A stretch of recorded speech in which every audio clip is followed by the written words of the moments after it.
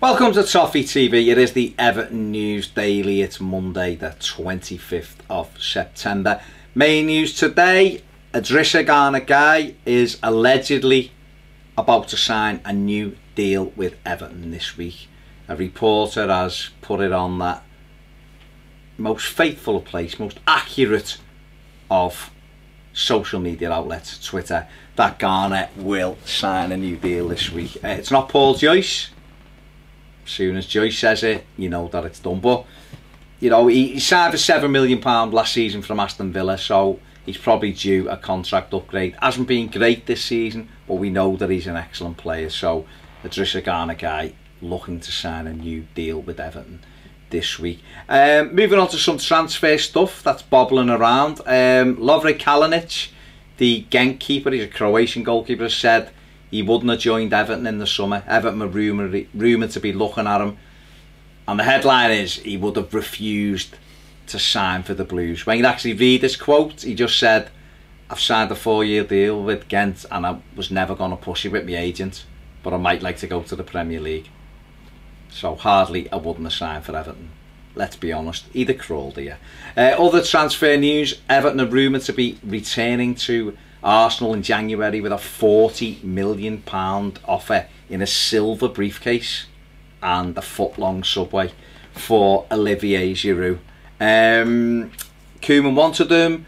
Giroud apparently wanted to come, but his missus didn't. So I don't know how they're going to get his missus here in January. I suppose it all depends on whether Giroud plays in the Arsenal first team between now and then regularly enough to keep him there. 40 million, is that too much? It was rumoured to be 25 million in August. You know, is he what we need? We do need a target man. I do like him. I think he's great. He scores goals, but he's not quick, is he? People bemoaning the lack of pace. Who knows? Others, you know, another story's come out that Everton bid £66 million for Diego Costa as the window drew to a close. Now, that's all very well and good, but we know that Costa wanted to go back to Atletico Madrid, and ultimately that's why the transfer didn't happen. But 66 mil, it's a lot of money. He is a boss player, like, but it's a lot of money, isn't it? Leading on to that, some outlets reporting that Everton are going to go in for Edinson Cavani, the rumoured to be meeting PSG somewhere this week in Paris, probably in a nice little cafe on the Champs-Élysées, sitting there having a little coffee, little espresso, and discussing Cavani. The 30-year-old Uruguayan, available for around £40 million, apparently. Would you have him? Brilliant in the air, scores decent amount of goals, argues with Neymar over penalties and then misses them. But, you know, I think he'd be, listen, he's still a big name in football. He'd be good for Everton, of course he would, because of his target man. But is there anything in that? Can you see it happening? PSG Champions League, he's playing with Neymar. You know, can you see him coming to Everton? Who knows? Who knows? Davy Klaassen returned to Ajax yesterday for a farewell. They hadn't had the chance to say goodbye to him properly.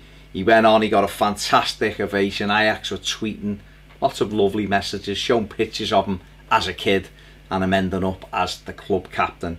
He's come to Everton. It hasn't quite worked out so far, but Dutch journalists are very confident Klaassen will be a good addition for Everton when he settles down. Ajax unfortunately lost the game 2-1, so they could have done with their former captain. Is that it, Ped? One more. Oh, how could I forget? How could I forget the man of the moment, the Prince? Not only did the poor fella not have a locker, it's now become quite apparent that he hasn't even got a club suit. I am talking, of course, about Everton's 2-goal hero from the weekend, Oumar Niasse, who will be fitted, suited and booted for the weekend against Burnley. He was the only Everton player in a trackie at the weekend. How harsh is that?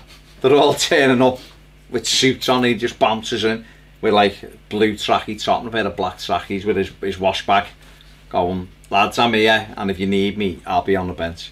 But this weekend he's going to have a lovely new Everton suit. But you know what? If he doesn't score this weekend against Burnley, make him wear trackies every week.